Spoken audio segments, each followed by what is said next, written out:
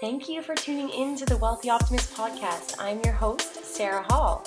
For the past several years, I've been a practicing mindset and personal development coach, guiding people of all ages to their empowerment and systematically teaching how to restructure your thinking patterns through my simple, practical methods and exercises I developed in my book, Positive Power: 12 Steps to Mastering Your Mindset.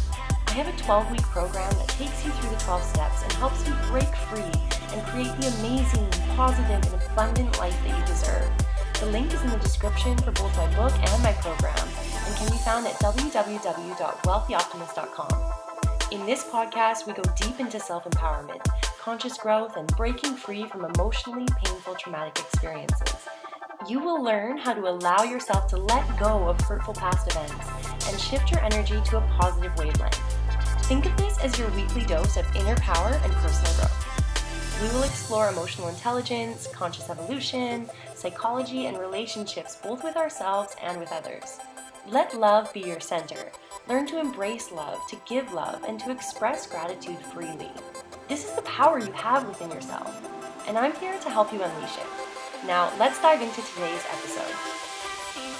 Hey guys, what's going on? Sarah Hall here, the Wealthy Optimist. It has been a long time since I've done a podcast, and I want to welcome you to the new year. It is 2021. I have had a crazy couple of months, and by crazy, I mean it has been just absolutely insane. My life has been a roller coaster, as I'm sure many of you have had a roller coaster of both emotions and stressful situations and highs and lows throughout these past couple of months and the past year that has been almost an entire year now of this pandemic upon us. But these past 2 months have been wild for me. I went back to Canada for the first time in 18 months. If you're watching this on YouTube, you can see I'm wearing a kimono. I was able to bring back all of my valuable personal prized possessions, I would call them, after 18 months of having my most special things in storage underneath my mom's house, and some of my stuff at my old ex-partner's house as well too. So I was actually finally able to go back to Canada for the first time in 18 months and get all of my stuff together. I went through a lot of different things, a lot of, first of all, emotions, and then a lot of different stages, I think, throughout the 32 days that I was in Canada. And I ended up wrapping up my life there and bringing back what I would consider my most prized possessions, things like decades worth of journals. As you know, I'm a self-help writer and a fiction author. So I've been writing journals since I think my very first one that I got, I think I was like 7 or 6 or something. And I was able to bring all those things back with me. I was also able to bring back some really special things that when my older sister died.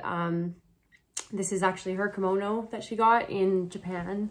And you know, there's just some really special things that I was able to bring back with me, and it ended up costing me 890 pounds to bring everything back. But it looked like a lot of stuff in the photo, but in reality, it wasn't that much stuff. It was only 5 suitcases, and it just is really expensive to bring things back to another country. But subconsciously, the reason I'm talking a bit about this is because subconsciously, if anybody's ever moved to a new country, I moved here originally 18 months ago in March of 2019 with just a backpack and a rolling luggage, and I had literally nothing. And within 2 weeks, I found my first apartment here in London, and I moved into a 1-bedroom apartment by myself. I had absolutely no furniture, nothing. I got some help from somebody who got me a bed, brand new bed. And then I bought a TV, and then I ordered a couch, and I slept on, I used a blow-up couch for about 5 weeks while my couch was delivered. And, you know, I had to build up an entire life here in London from zero to everything.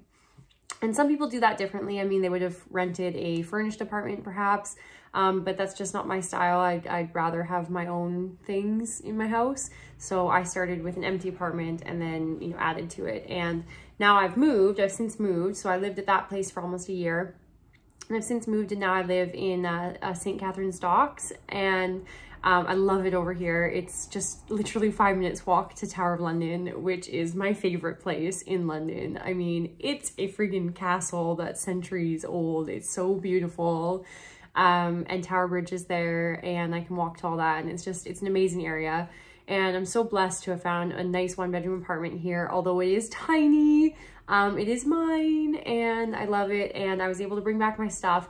And subconsciously having yourself spread out between 2 continents is very difficult on yourself. We have attention spans, and our minds are attached to different objects, right? So imagine like a bunch of spaghetti strands coming off the top of your head, and each of those spaghetti strands is attached to some kind of material object that you own. All right. Now, if you're a hoarder, for example, right, where you have an obscene amount of stuff, I'm talking like an actual hoarder, you know, like you're hoarding like old newspaper articles and newspapers and just a bunch of crap in your house, empty plastic water bottles, whatever, stuff like that. If you're like a real hoarder, you're going to have a lot of mental stress and duress from that. And that's like a compulsive kind of, it's a mental disorder, that state.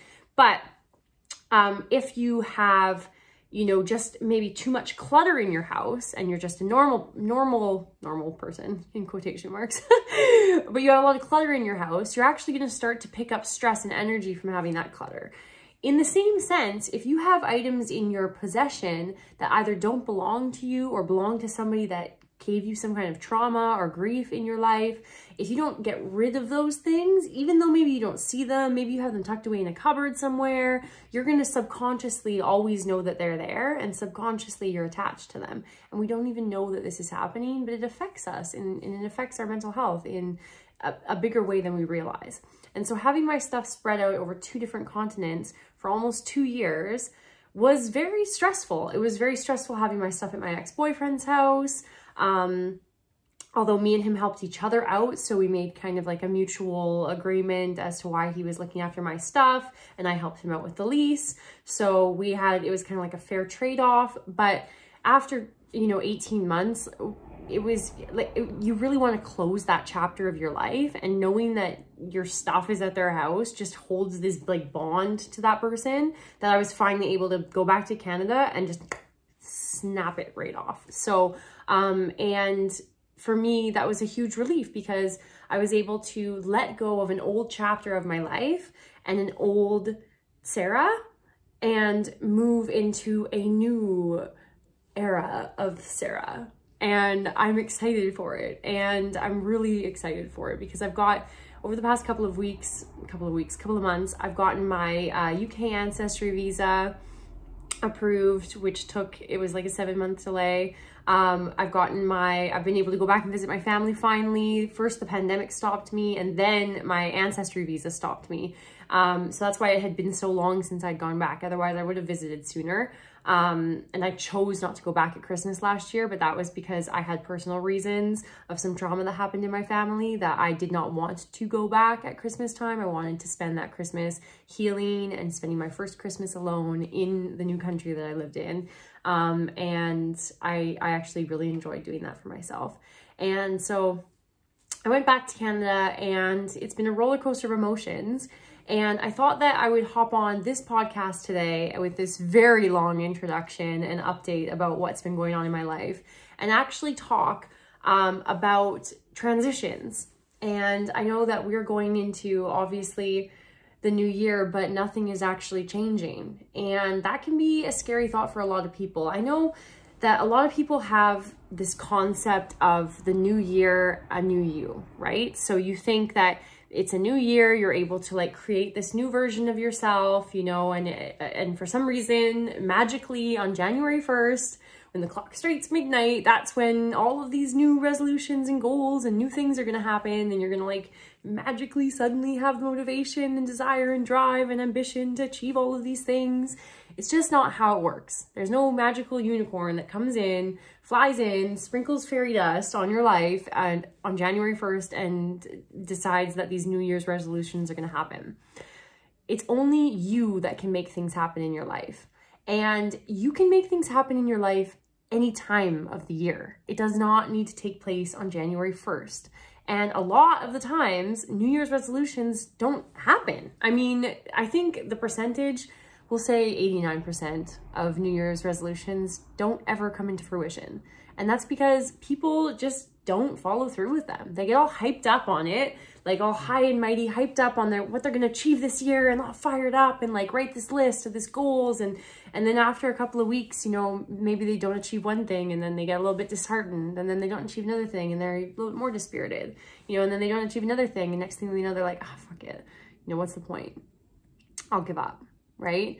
And that's kind of the mentality that people tend to have. And the thing that is different this year with what the world is going through collectively is that we are in a huge transition, and subconsciously we're all going through a lot. Like today I look put together, and I feel mentally put together. Yesterday I thought I was having a mental breakdown. I was so distressed, so upset, so anxious. I was spiraling, like, and on Christmas, which is today, what day is it? January 7th, Christmas, which was just like 12 days ago, I was wonderfully happy, elated to be home, you know, had a wonderful time with my boyfriend. I was happy, you know, things were great. And then I suddenly, over the past like 3 or 4 days, my mental health just like plummeted. And when I reflect on that, I realize that a lot of that has to do with the anxiety of the overwhelming anxiety that nothing is changing, yet I feel the pressure to change. And I don't know if you are going to resonate with that or not, but there is this huge pressure that people put on themselves and that society puts on us for these New Year's resolutions, right? I'm saying that in quotation marks for those that are listening on iTunes instead of my YouTube channel. But if you want to see the video of this, it's always on my YouTube channel. We have this pressure of feeling like we need to make changes. But right now, globally, we are in a huge crisis. And there is so much stress on every single one of us. And we have to be okay with that stress, and we have to find what works for us, because and I've done it already myself. I was like, you know what, January, I'm going to do this, I'm going to do this, I'm going to do this. And I've already fucked it all up. You know what I mean? Like, I have done some of it, but also like, I also just started getting super depressed and thinking, you know, it's the winter's never going to end. It's the pandemic's never going to end. It's actually just getting worse. In London, they're saying now like 1 in 30 people have COVID. My doctor's office sent me a text message saying 1 in 3 people have COVID symptoms and aren't aware of it and are passing it on. When I got back, I was actually kind of feeling sick for like 10 days, and I wasn't sure if it was like, I knew it was jet lag, but I wasn't sure if it was jet lag. And also I was sick with COVID again, even though I'd already had it twice last year. But you never know, because now there's the new variant. So there's just all these mental stressors and pressures and a whole bunch of stuff going on that our normal brains aren't used to during the new year. So it's not just about like New Year's resolutions at this point.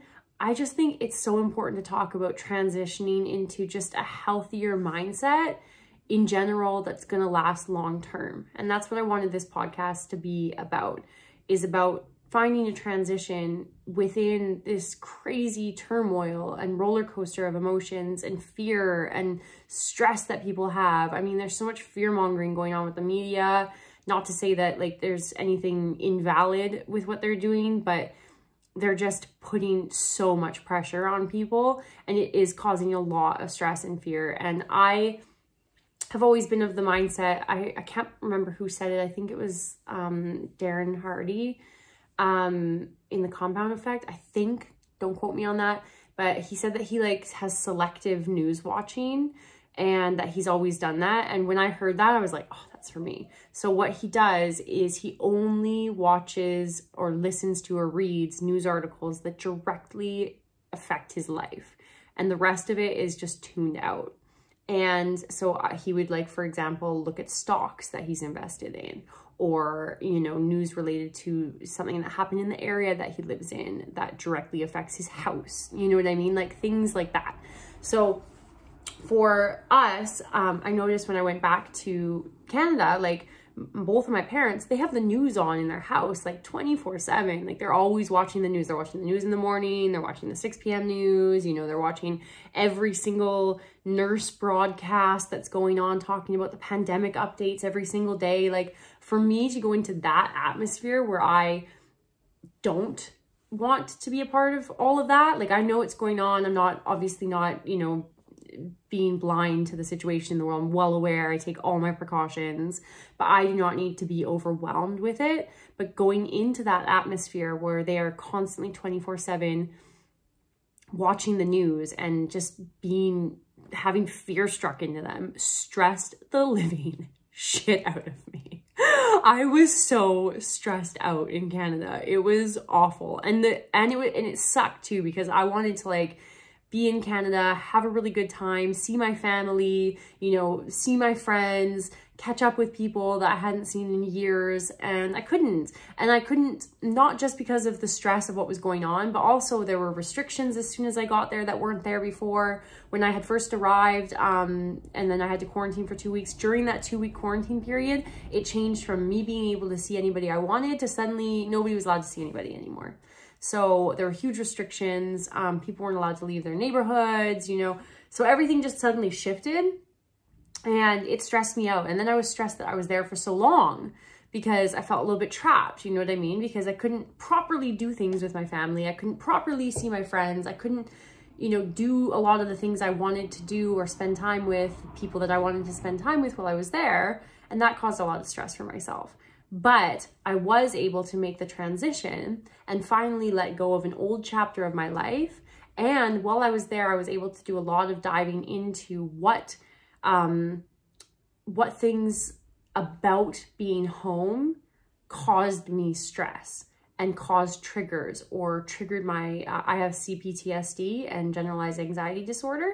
And I was able to figure out and pinpoint what kinds of things were triggering my PTSD, were triggering my stress, were triggering my anxiety. And I was able to work on those things for myself while I was there, and then come back and to London, into my home here, and to assess those things and to get a better understanding of myself moving forward and transitioning into this new year, about how I want to approach certain boundaries with certain people, how I want to continue working on my healing and my emotional evolution throughout the new year to create that, you know, new me, again, in quotation marks, because there is no like new you. In reality, we're constantly evolving and always changing. So yeah, I think that having to go through a lot of stress, and I'm sure that anybody listening to this podcast right now can relate to the sheer amount of stress that happened over Christmas on varying degrees. I mean, whether it was because you weren't able to see your family, or you were trying to organize things during COVID, or people passed away, or, you know, just a whole bunch of, I could go on and on. The list is endless. Whatever you went through during the holidays, just understand that everybody's going through different things, and what you went through is just as valid as what somebody else went through. And nobody's pain is worse or less than anybody else's pain. And just because somebody else seems to have something worse off does not make you any less worse off than them, or make your trauma any less traumatic, you know? So that's something I realized as well too, because a lot of the times too, I'm getting a little off track here, but when people are suffering from like depression or anxiety or something like that, there's a really unhelpful tactic that people tend to do. And they think they're being supportive and loving. And they'll say, you know, like, well, don't be so sad because, you know, look at what's happening in Syria or something like that. That is so not helpful. When you are, what you're doing in turn is diminishing that person's trauma or pain. You know what I mean? So for example, like the specific example that I'm using is I was watching a TV show, and I've been sexually abused in my life, and for some reason we were watching this TV show, and somebody in my life was sitting with me, and they said, well, look, your life isn't that bad. This person on TV has, and it was a movie character. This person on TV is an orphan and their parents died. Your parents are both alive. I was like, why would you even say that? Like what? Like, I couldn't understand how they thought that was okay to like somehow shame my own trauma because a fictional character on TV had it worse than me. Do you know what I mean? And so I think that my point of this podcast and what I want people to go into the new year with is to understand that we're all going through to put it in the best phrase possible, shit storm roller coaster of emotions right now. And we are all going to be dealing with it differently.